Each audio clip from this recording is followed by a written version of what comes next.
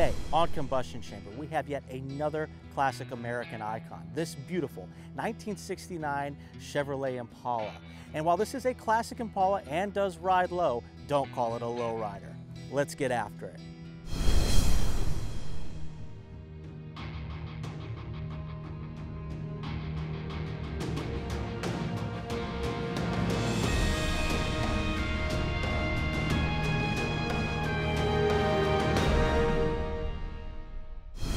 Welcome back to Combustion Chamber.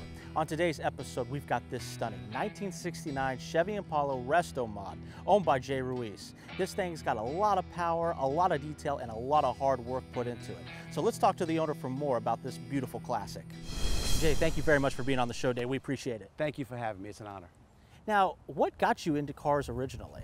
Well, like most car guys, I guess it's in my DNA. My grandfather, my father, they were both car guys, and they would wrench. My dad was like a Renaissance guy. He would paint, he would read, he would write, but he would also wrench, and I was always by his side, so I grew up around it.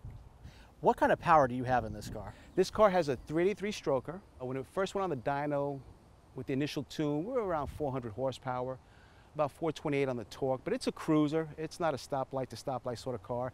It has a turbo 400 and 308 gears, which are highway gears. When I got the car, one of the attractions to the car was the interior.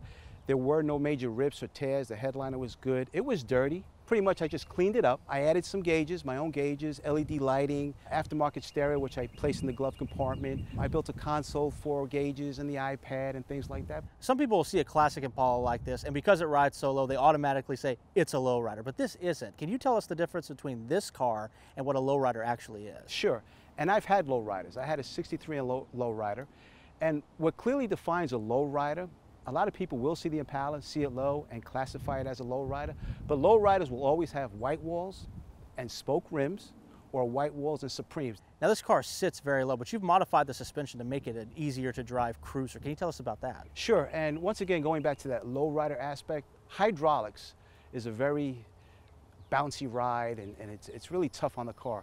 Air ride suspension gives the car a fairly decent ride.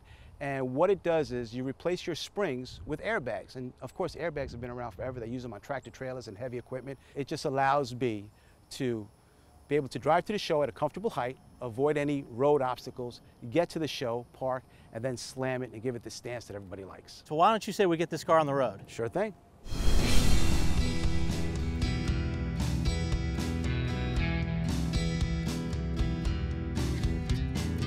Man, I love driving this car.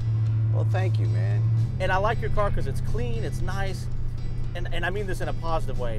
It's simple. It's got some modern stuff on it, but it doesn't beep at me for every little thing I do.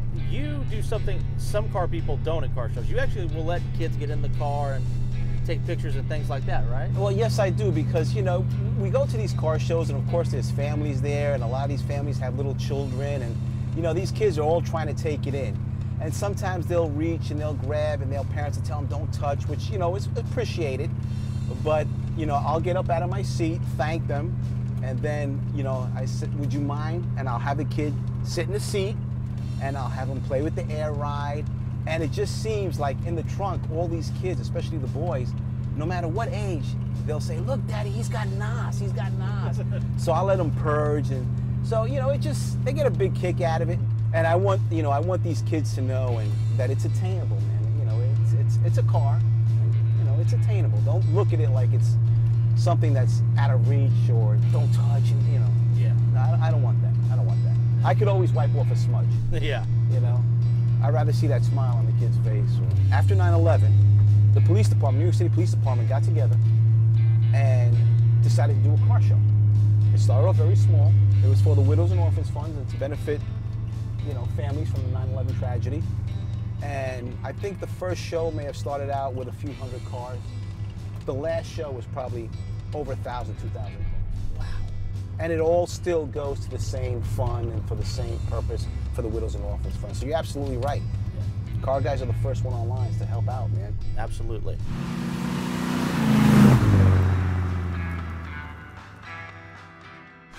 Driving this 1969 Chevy Impala was outstanding. This is easily one of the coolest cruisers we've had on our show. And I want to take the time to thank our guest and his wife for coming out today and letting us film this for all of you. What did you think about this Impala? What is your favorite Chevy Impala? Let us know in the comments section below. And if you like this episode, give it a thumbs up, share with your friends, and for more Combustion Chamber, hit that subscribe button. We hope you enjoyed this episode of Combustion Chamber. We want to keep Combustion Chamber independent and about you, so please check us out on Patreon. And if you want to see more exclusive content and behind-the-scenes features, check us out on our social media, Instagram, Facebook, and Twitter. The link for all of that is below.